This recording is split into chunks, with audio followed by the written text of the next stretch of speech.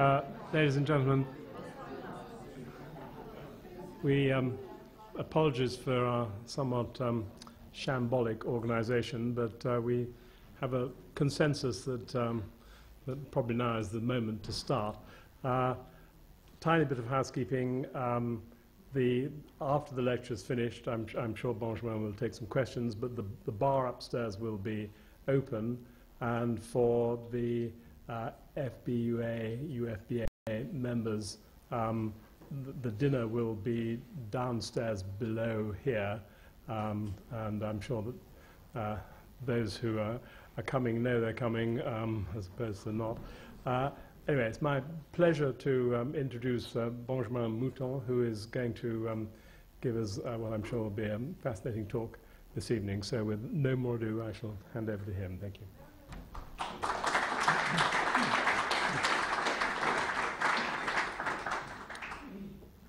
Thank you. Good evening, everybody. I try to give the lecture in English, but probably my English is rather tired, so please excuse me for the result. So, in the early 12th century, a profound change happened in the Western countries by the emergence of a middle class whose economic role was to become dominant, and by transformations in religious practices, and by the quest for political balance and equilibrium between the power of the crown and that of the church.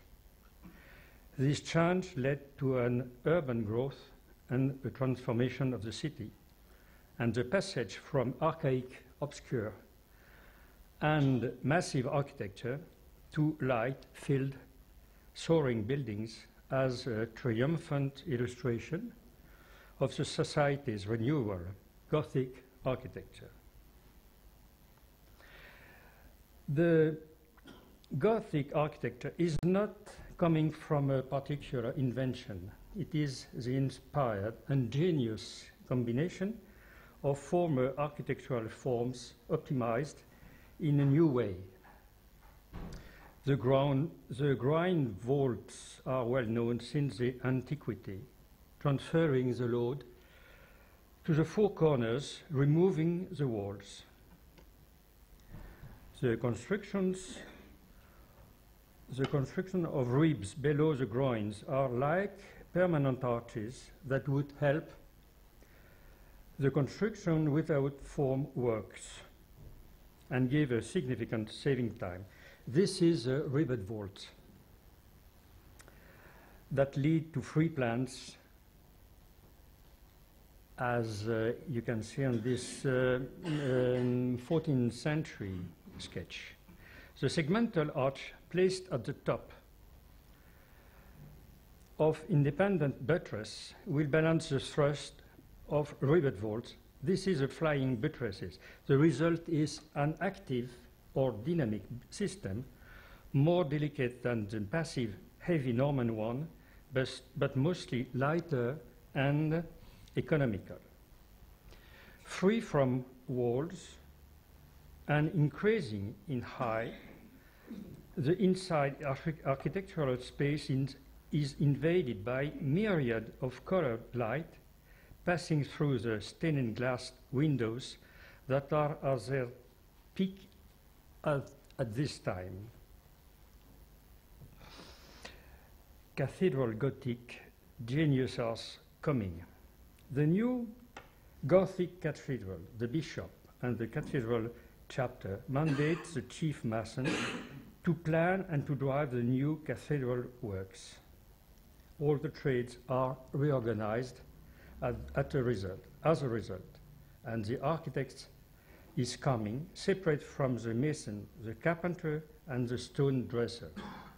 Time after time, he is leaving the anonymous society of builders. He is admitted as a specialist, and his name become to be known. Very shortly, carpenters are collecting wood for scaffolding and carpentry. Stone dressers select stones for walls, vaults, and sculpture. Part of the city is demolished, such as to give place to the new cathedral foundations. Walls raising up,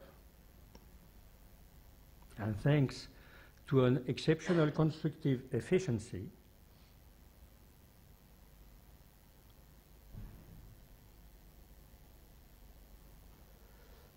building the ribs and the vaults, the first cathedral rise in Ile-de-France from 1130. It is 1131 Noyon, it is 1155 Lan, 1160 Sens. There are 25 in 1230 and 80 at the end of 13th century. Notre Dame de Paris is at a crossroad between primitive pioneering and classical Gothic style. The works began from the east in 1133, the Norman Cathedral Saint-Étienne remaining free for a time. The choir is achieved in 1177. At that time, the 12th century architecture is still massive.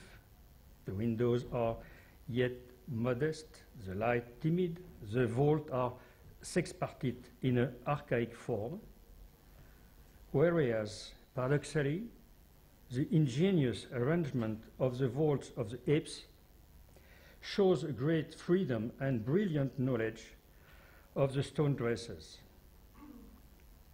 The identical piers are characteristic of the following Gothic time. At the end of 12th century, transept and the new nave is built, and nave is achieved in 1220, and the west facade began to rise. Those years are that of the boiling acceleration in Gothic evolution. A general revision of the cathedral is done. The sexpartite vaults are conserved. But the windows are extended downwards to increase light. Outside roofs of the deambulatory are changed for terraces. New flying buttresses replace the old 12th century ones. As you can see, and new carpentry of the nave and the right ameliorates the one of the choir. You can see the father and the daughter. On the western facade, above the three portals, the two massive towers are adorned by molding festoons and crockets, and a game of transparency with colonnade in front of massive wall gave a joke of massive and transparent architecture. Opened by the first grey Gothic window, rose window. This is the so-called harmonious facade that will remain one of the canons of French Gothic architecture. In the early 13th century, Gothic architecture got stabilized in Notre Dame and climbed a new step. The great work is achieved, and despite the adaptation, it offers an extraordinary homogeneity, thanks to the abnegation of 5 anonymous architects, giving a great lesson of architecture that reveals the authority of the architectural work dominating over the men who serve it and their ego.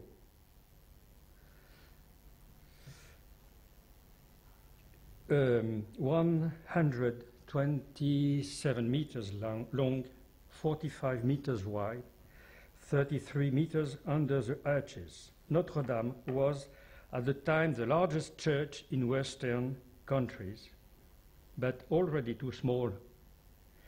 They began the construction of chapels between the flying buttresses from the nave, and following in the choir till 1320, and aligning the two pinions of the transept in 1250. The architects are known: Jean de Chelles, Pierre de Montreuil, and followed by number of masters. End of the 13th century, the bells are installed in the western towers, and so is the Grand Bourdon, you can see there.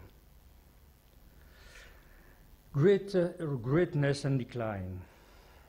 Notre Dame becomes a legend, appearing in the story of the giant Gargantua and Pantagruel, a novel written by Rabelais in 1534. Early 18th century, the choir is refurbished by Robert de Cotte and received in 1723 the Louis XIII Wish, which is a monumental sculpture from Cousteau at the back of the altar. 1753, the medieval colored stained glasses are demolished. 1756, the old Gothic sacristy is demolished and a new one is built. 1772, the central western door is enlarged and the spire demolished in 1787. The giants. 1831, Victor Hugo published Notre Dame de Paris. He is a romantic novelist and poet with the beginning of a celebrity. The novel is successful. This is shortly the story of the pretty Esmeralda, young and free gypsy woman, and the ugly, disformed Quasimodo, fighting for saving Esmeralda, and the cathedral against crooks. It is clear that Esmeralda is the cathedral, which is the real main personage of the book. And the book is a manifest for architecture and heritage. Many cultured people before him had a deep interest for antiquities, but he probably is the first to understand that the greatness of heritage shows the greatness of the societies and peoples. He said, measuring the big toe, it is measuring the giant. And this is politically very valuable. Thanks to the book and its successful welcome, the invention of historic monuments leads to the organization of the state service. Thanks to the book, Tenders is published in 1843 for the restoration of Notre Dame. Jean-Baptiste Lassus and Eugène Viollet-le-Duc won the contract. On the left, Jean-Baptiste Lassus is the first architect using the archaeological approach for the medieval building restoration. He was called by Duban, another architect, in 1839 for the Sainte-Chapelle works and further for the Louvre Palace restoration work. He died in 1857, leaving Viollet-le-Duc driving alone the works of Notre Dame. On the right, Eugène Viollet-le-Duc was 7 years younger. Very soon, he was a remarkable drawer and analyst. In 1840, he was called by the Commission of Historic Monuments for the very careful restoration of Vézelay. Further, he restored a number of medieval most important buildings and city walls as Carcassonne, castle and palaces as Pierrefonds, churches, and so on. He published a very important dictionary of architecture between 1856 and 1868, which inspired a number of architects till now. He died in 1879. In Notre Dame, work started on 20 of April 1844. Restoration of the facade, abutment and flying buttresses with extensive stone replacement using up to 20 different ones. Restoration of the central western doors, of the gargoyles, finials, chimera and pinnacles, of the lead roof, crest, spire, of the 25-meter high belfries in the north and southwestern towers, of the inside, giving back the aspect of the 12th century walls in few bays of the transept,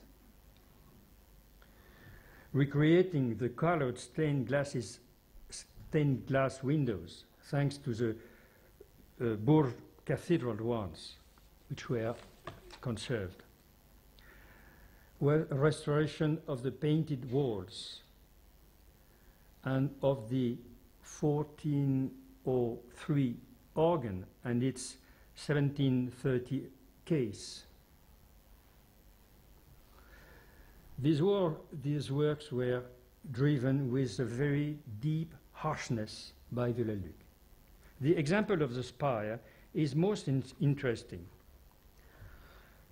By carefully studying the 13th century vestige, he deduced the original spire. Understanding the reason of the ruin of it, he projected structural reinforcement. And lastly, he observed that it was necessary to extend the spire by 13 meters high to be in the correct proportion with the cathedral. In fact, you can see he used three tools: historic, structural, and architectural analysis. He placed himself with the greatest discipline and convictions, as in the shoes of the 13th century architect. We must still bow to the conscience and mastery with which he was carried out, said a famous 20th century historian, Marcel Aubert. This is one of the most emblematic restorations of the 19th century and the birth of Department of Historic Monuments and a part of the history of restorations. 20th century, the heirs. A permanent watch by the cathedral architects, chief architects of historical monuments and architects of Bâtiments de France. A permanent watch to look, to listen, to watch, to measure, to analyze, to understand. You can see the work of flying buttresses.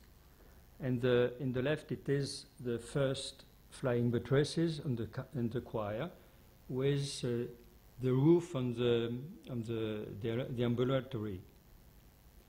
At the middle, it is the one with the central arch of the six-parted vaults.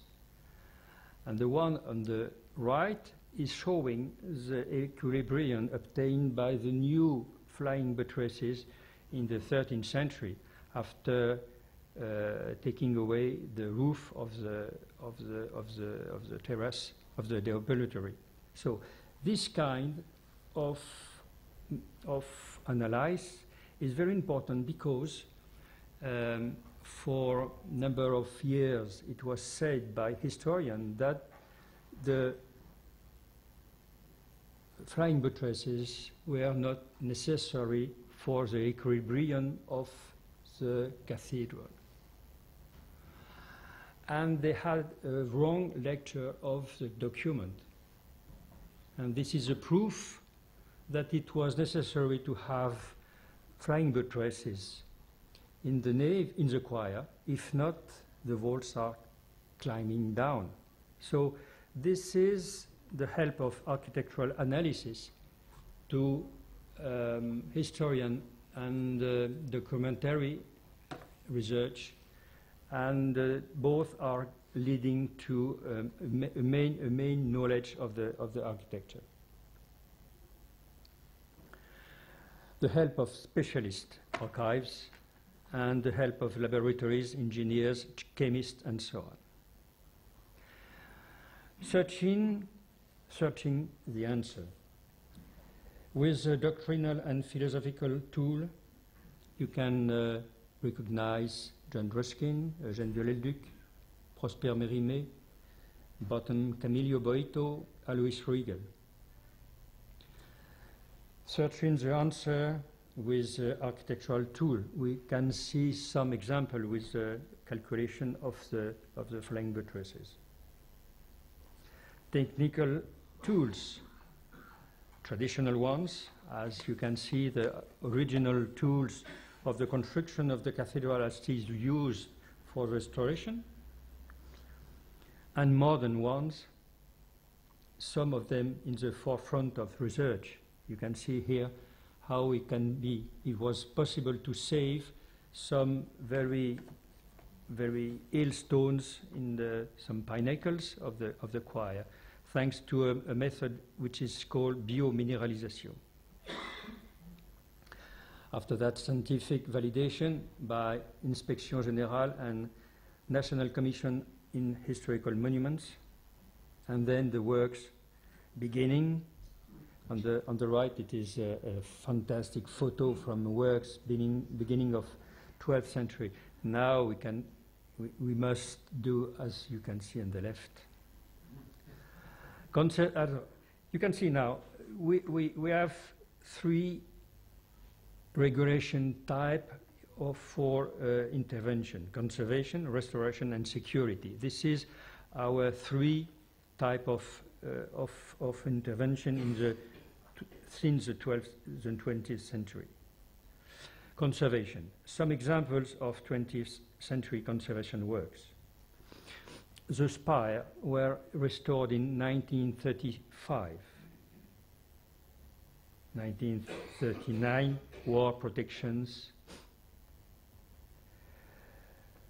1968, 1970, washing the facade. It is the first way to clean facade with water. 1988, general checkup of the building, which leads to observe several decays and illness of stone. Stone decay, as you can see. On the left, you can see new stones, probably coming from the restoration of 19th century.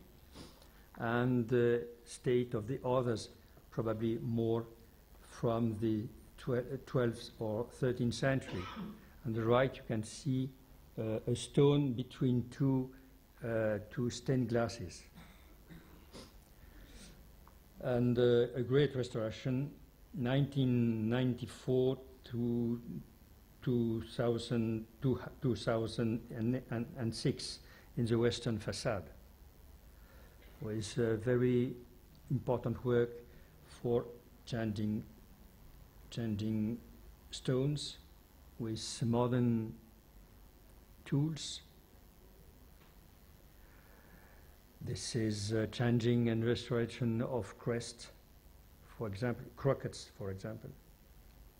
As you can see, sculpture, to copy some sculptures, statues, which are not in good situation enough to be conserved in the monument and must be put down and in protected area, and to be replaced. We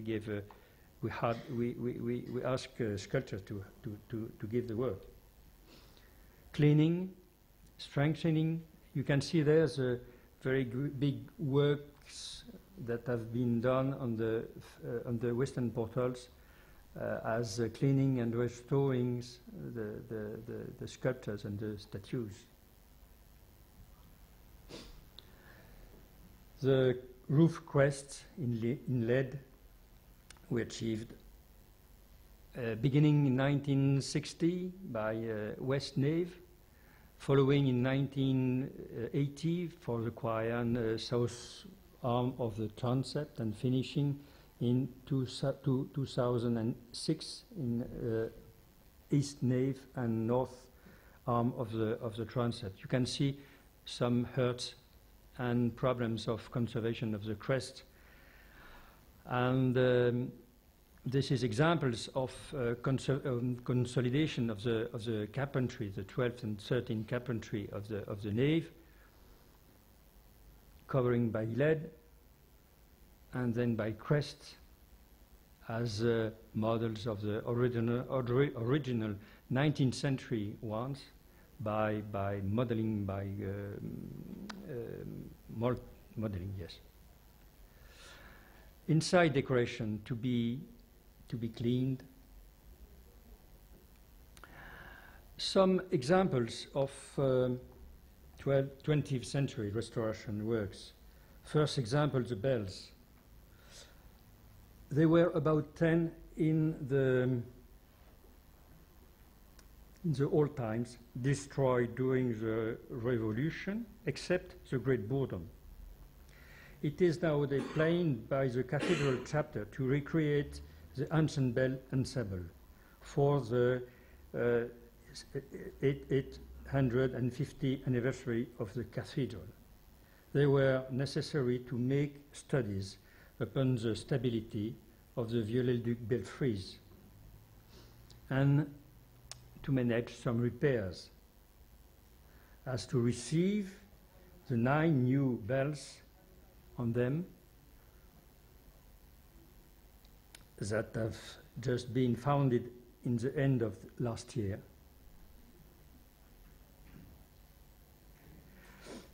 And soon ready to ring. In the second example, Notre Dame played a truly pioneering role. You remember the colored stained glass windows created beginning of 13th century and removed in 1753 were recreated by Viollet-le-Duc from ancient models, for example, Bourges Cathedral, notably, distributed according to an increasing rich light from west to east. In 1937, 7 young glass-making painters wanted to remove the pale and grey glasses of the nave and to offer modern-style glasses. Began then a great discussion about the coming of modern art in an historical and iconic monument, and about the removing of Viollet-le-Duc's works. It took about 30 years of hard arguing, of several models, panels, and 6 sessions of the High Commission for Historic Monuments. And finally, in 1964, André Malraux, then Minister of Cultural Affairs, approved the final project, respecting the balance and progression of light inside the cathedral. And works were completed in June 1965. At that time, the cathedral have opened its door to modern art and will never close. 1979, the new altar by Paul Touret. 2007, the new liturgical choir. 1994, the new Golden Cross by Marc Couturier. And now you must understand that about 13 million people a year is coming inside the cathedral, leading to security attention and most difficult works. 1995, anti-suicide nets along the tower visiting tour were installed in 2011, fire-free equipments were put on, and 2013, help for disabled. So now, how to conclude?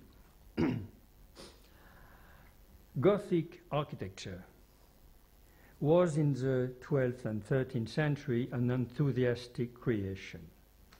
It was after, in the 19th century, a creative rebirth, and now a major example of structural rationalistic architecture that inspired modern architects as Auguste Perret.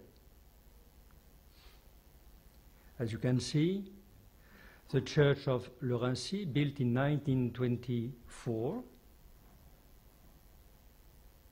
in concrete, very close to Gothic inspiration. This architecture is given by giants who were young men. In 1160, Maurice de Sully, évêque, bishop, was 37 years. When he wrote Notre Dame de Paris, Victor Hugo were 31 years old. And Eugène Viollet-le-Duc, when he began the work in Notre Dame, he was 29 years.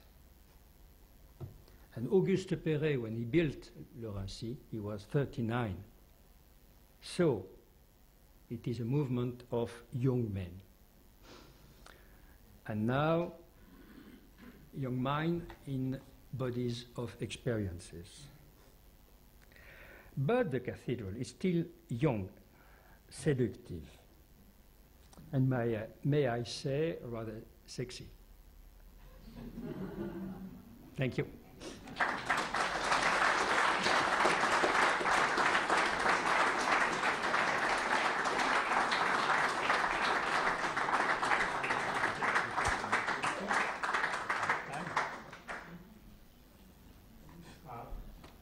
I'm sure that there may well be questions, and Benjamin is kindly happy to answer any. Perhaps I will start by asking the question that comes to my mind. I wondered how much what we saw of the work of Notre Dame is typical of other French cathedrals, or how much this is a special case, the amount of attention which you were able to give it. About what? About architecture or about the survey? The survey, the amount of people. You know, it is rather difficult question. Of course, Notre Dame is the first cathedral in France, and because of this, it is very, very closely looked by the state. But it has not a very special attention. It is, for example, nowadays there are very heavy works given to Bourges Cathedral. For many years, Chartres Cathedral had very many expensive works for cleaning the inside. Since very many years, the stained glasses of Chartres are in restoration, and so on and so on. So it depends of the shake-up of each cathedral. It depends of the urgencies. It depends of situations. But mostly Notre Dame is the one which is the most sensible for the attention of the state. If there is a mistake, if there is a problem in Notre Dame, it will be a scandal. So you can understand that we must be very, very, very careful.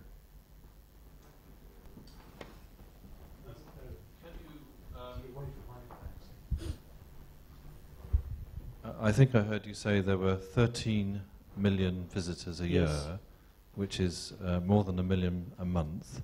Yes. I think the maximum number of visitors to an English cathedral is somewhere in the region of about 1 million per year. And that cathedral is very concerned about the amount of damage that that number of visitors do. So what do you do about 13 million visitors per year? Surely that's, I'm thinking about it, that's like a first division football match every day. What happens about the hammer on the fabric? What happens what? The damage, the destruction of the fabric by the visitors. You know, it is very surprising, such a number of visitors. There are visitors, tourists and so on, and there are people coming for the offices. It is surprising that there is no special damage because of this. They are all in the nave. Few of them are in the visiting the ambulatory, but it is nowadays in good health. There is no decay, special decay from this important touristic and visitors coming. Probably the most difficult things are, for example,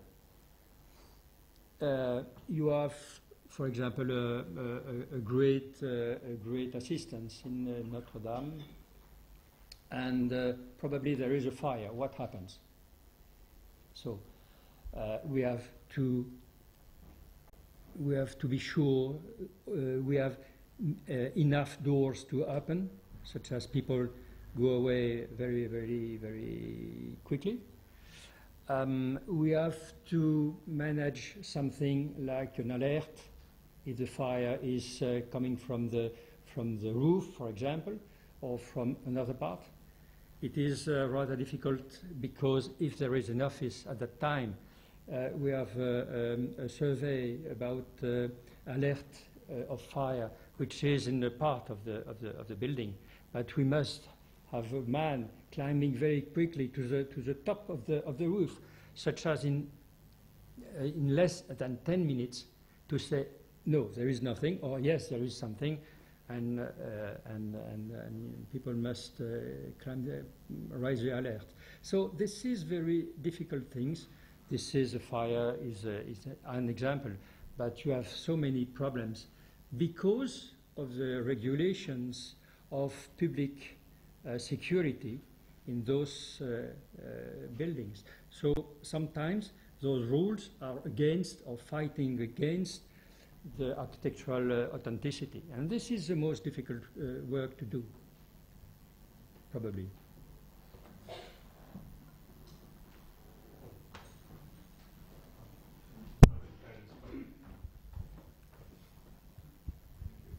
How much initiative, how much personal initiative does the architect in charge of the work have with your cathedrals? And do you have a system, as we have, of advisory or monitoring bodies which can advise? So there is a watch by two architects of the state. Chief architect of historical monuments, and architect des Bâtiments de France, who is called the conservator of the cathedral. They both have to survey, they both have to look after the cathedral. In the service of architect des Bâtiments de France, there is one man who is charged to survey every day, to go every day to look after the cathedral. In my office, we are two. I have two colleagues, full-time, roughly, to survey the cathedral. Above of this, the state has several men and women which are in the situation to organize year after years the program of the works, to choose and to select the workers and so on, and to collect money from the state. So there is a number of people, not all in the same office, but number of people which are looking after the cathedral. And it is to say also that there is the church, the chapter, and the church with many people living inside, quite in the side, but quite inside all day long. And those people too have to have an eye. So this cathedral, it is not the same for every cathedral in France, sadly, but in this cathedral there is a permanent watch to the cathedral, and any accident coming, it is known in the hour. So to answer to your question. After that, we have to organize year after year, as we know roughly what is the situation and the state of the cathedral. We know that it is most urgent to go to the flying buttresses of the choir because there are decay of stones. We must go to the roofs, as I show you the crests of the road roof, and so on and so on. So we have something like a sheet of urgency, and year after year we make the studies, such as to investigate historical documentation, to make a survey and to watch with several tools and so on and so on, and to prepare the work to be done 1 year, 2 years, 3 years after. So this is a permanent going year after year from studies to works, which are organized for about 10 years long.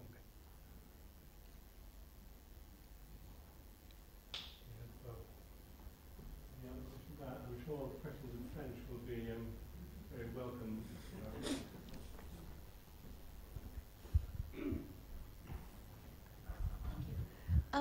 I just wanted to ask, you have installed some modern glass, and I wondered, we have so many heritage foundations and such like in England where they don't let you change anything. And I wondered, how far were you allowed to do that, and what happened to what you took out? The second question I can't answer because I don't know where they were gone. But they were, not very deeply colored stained glasses, but they were rather interesting. This is a great question because, in one hand, you are people saying a cathedral like that, it is iconic, not to be changed any stone and not to be changed anything. But you know that these buildings to be conserved need to be restored. So we must change stones, we must change woods and so on, and beams and so on. So it is necessary to change some parts of authenticity as possible as the same as they were. But in the other hand, you have people, for example, the church, who says that the cathedral is a tool for the church. That is to say, is something still alive in the modern society, and not something like in the museum. So they asked to get this building quite alive as a modern use for religion and so on and so on. And you have people saying they are right. And you can see, for example, the building of the church from the 12th to the 13th century changed. And this church began to be modern at that time, so why to stop? And this is the other kind of debate, we have. Rather difficult, because we must define the middle of the road, not too on the left, not too much in the right. And this is a question of very many debates with associations and with other people. And not only for cathedral, it is the daily debates for any monument.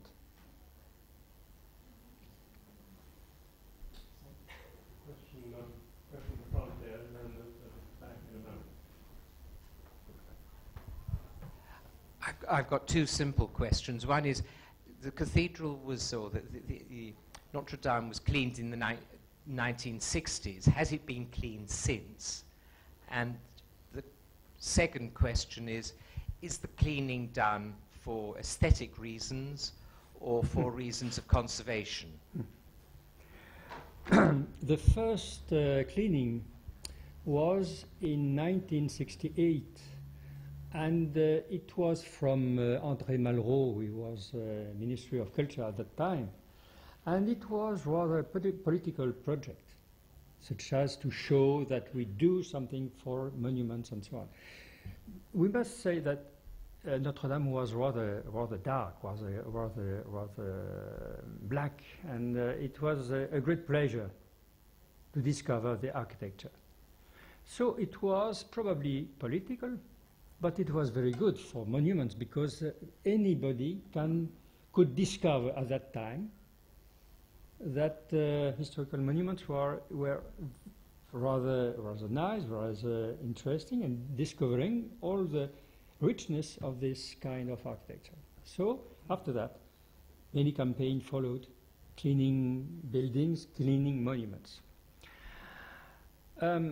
Nowadays, the second reason is a reason of conservation, because the blackness of the walls are from something like dust, but something like salt in the air, and salt combining with the stone is accelerating the decay of it. Going inside, and from the winter to the summer and back to the winter, there were so many changes of climate that there is a respiration of the stone, and the skin of the stone began to decay in several parts. So it appeared very clearly that it was necessary to take off the dust and the salt too, such as to give the stone a better health, you know. So I trust that this is for architecture very, very interesting to discover it, but it is necessary to get this architecture cleaned, salt-proof, and because of the climate, because of pollution, it could be necessary to clean each 30 years, each 50 years. For example, the Museum of Orsay, who opened in 1980, we had to clean it 20 years after. When we built the scaffoldings on the facade, there were a white net to protect people in the ground. Few months after the beginning of the work in the Musée d'Orsay, in the Seine side, in the River Seine side, the net began grey. Several months after, and a year after, they were rather black. So you can understand how quick, how fast is the dust coming on the walls, and with the dust, the salt, very dangerous for the conservation. Every building is not in the same situation. For example, several buildings in the countryside need to be cleaned probably once to a century or to 2 centuries, for example. It depends really, but it needs to be looked after. There's a question there at the back.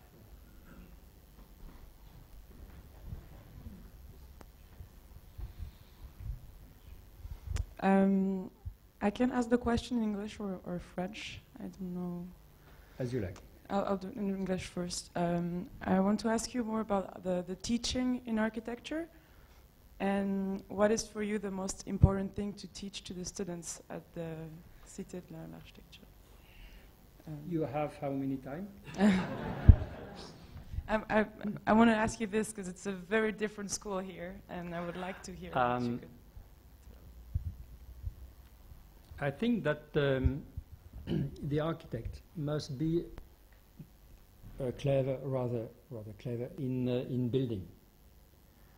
It is to say materials, the way they put together, and so on and so on.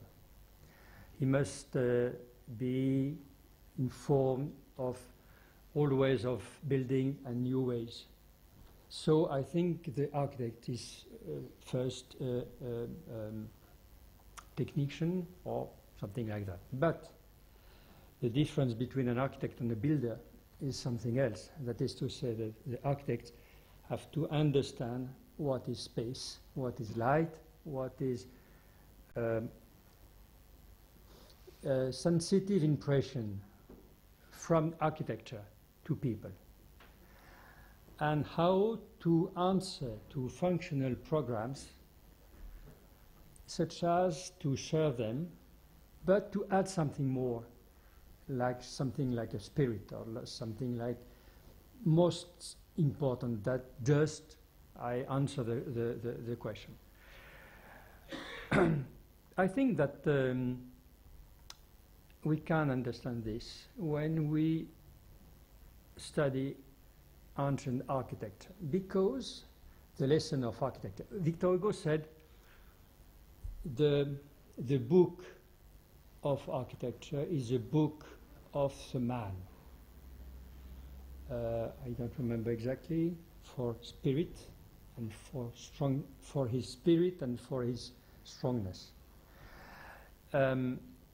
When you enter into old architecture, you can see very, very many examples of the way people used to answer to a question, giving something more interesting than only the answer. And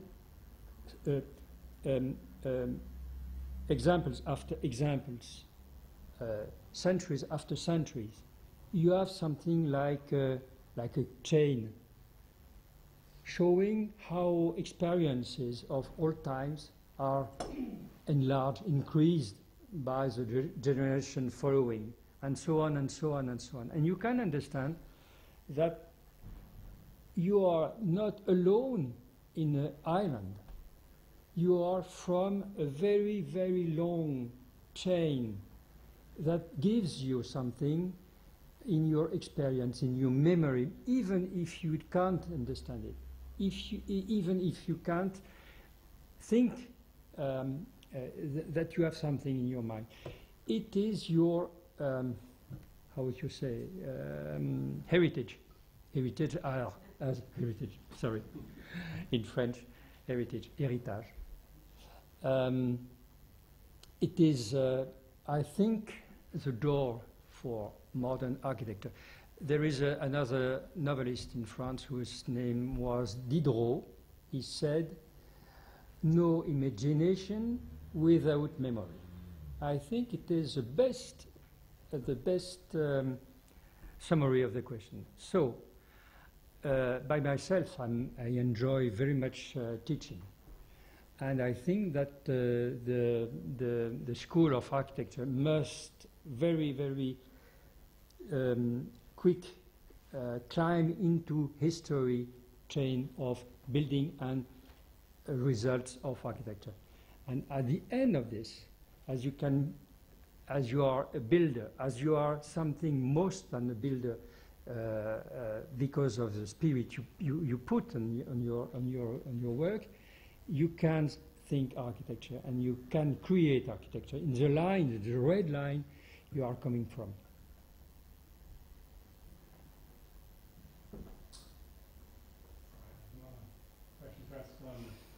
One more after this one, and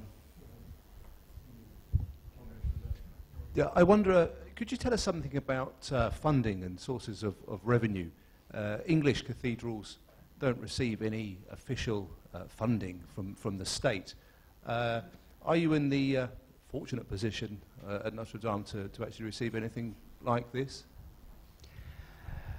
We are not in the same position because in France, cathedrals belongs to the state. So the state has to collect money in his own pocket. It is possible for the state to get some gifts from people. For example, from a city, it was the example of Orléans. From a department, it was another example. From people like you or me, which want to give something to the work, but there are very few. And for the most majority of examples, the state have to pay the works of the conservation of the cathedral, of his own property. It is rather expensive. But it is a political wish, it is a political necessity, I think. We have sounds like supplementary. Sorry, it's very quick. The admission charges and things like that, does that go to the actual building itself, or does it go to the state? Or do we not have that at all?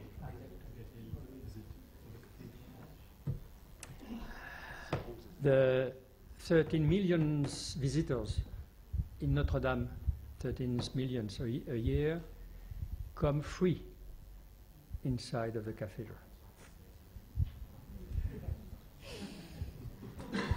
That's it. Do we have a final question from anybody? No? Well, can I, on all our behalf, thank Benjamin for not only a fascinating talk, but for some of the most entertaining and delightful slides and illustrations that I've seen for ages. And you know, I'm extremely grateful for Thank you. the talk. Thank you.